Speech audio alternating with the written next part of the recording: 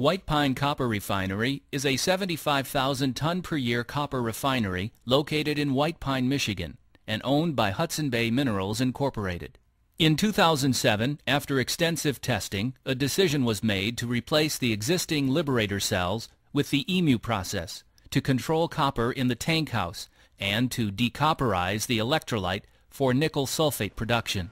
A total of 8 modules consisting of 90 cells each were added to the White Pine refinery. 7 modules are used for copper control, and 1 module is used to replace the secondary liberator circuit, which decopperizes the electrolyte bleed before it is sent to the nickel sulfate plant. The electrolyte bleed is pumped from the tank house to the east and west E1 tanks.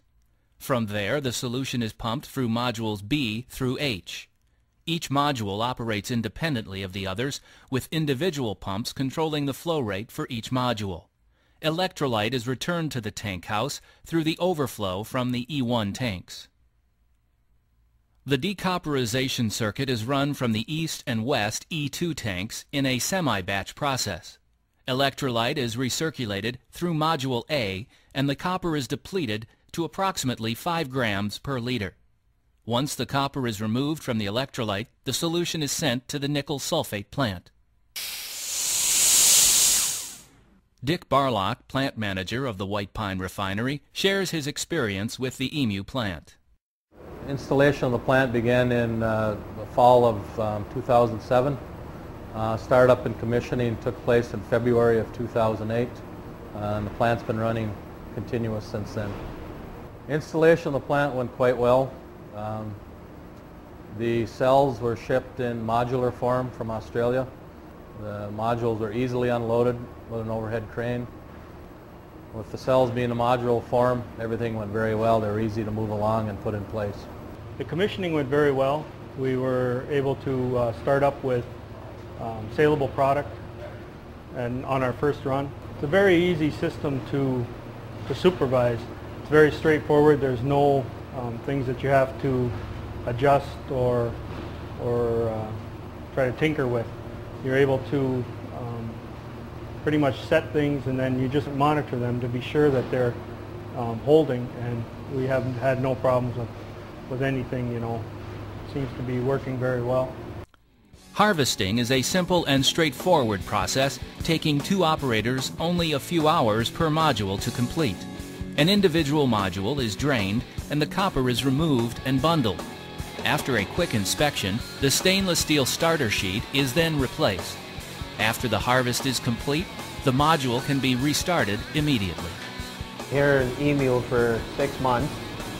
My job is harvesting cathode, and it's a pretty good job. I really enjoy doing it. There's different steps to the job. Putting modules on, taking a module off, the actual harvesting of the cathode. That's actually my favorite part, is the harvesting of the cathode. I used to be a circulator up in the tank house. Then I came here. I've been over here for about 7 months now. I was in the process of when they were putting the plant together. I was helping on that. And now I'm steady over here as a harvester. I have no problems with it. It seems to be a pretty good plant. It runs nice. The harvesting goes pretty good. And when you have a good partner, things go a lot smoother.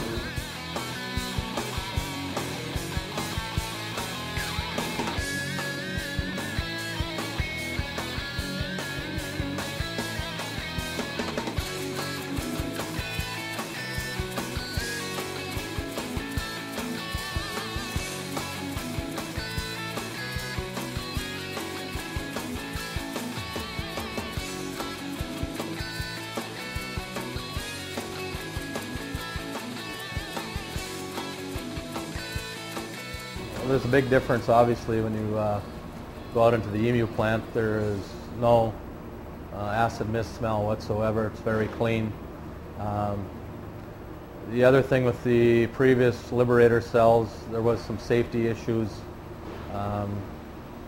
handling and removing the electrodes. With the EMEW system, we don't have any issues as far as safety concerns with with the people doing the work.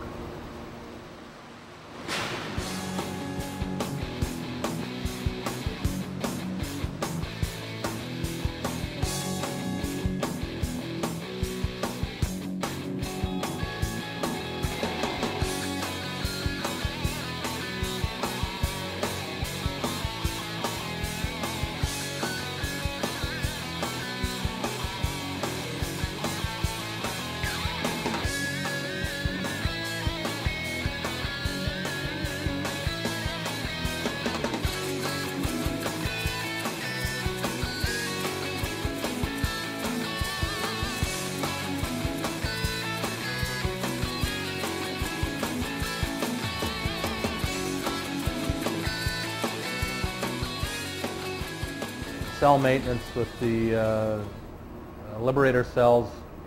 There was scheduled maintenance on the cells where they had to be cleaned and repaired. We had paraliners that had to be patched. With the EMEW cells, so far we haven't had any cleaning and very little maintenance on the cells to date. Previous electrowinning process that was originally installed in the tank house, a system which we call Liberators, mainly used to control copper tenor in the tank house and also to decopperize solution for the nickel sulfate plant. The cathode that was produced out of this process did not meet B115 spec, therefore it was unsaleable material. So the material had to be returned to our smelter in Flin Flon, Manitoba for remelting into anodes, then to be sent back to the refinery. So by installing the EMEW plant, we were able to convert the Liberator cells into commercial cathode cells, which increased our annual cathode production by 4%. I'm very pleased the way the plant was commissioned and startup went. It was done very well and pleasantly surprised. Things are running great. It is good. I like it.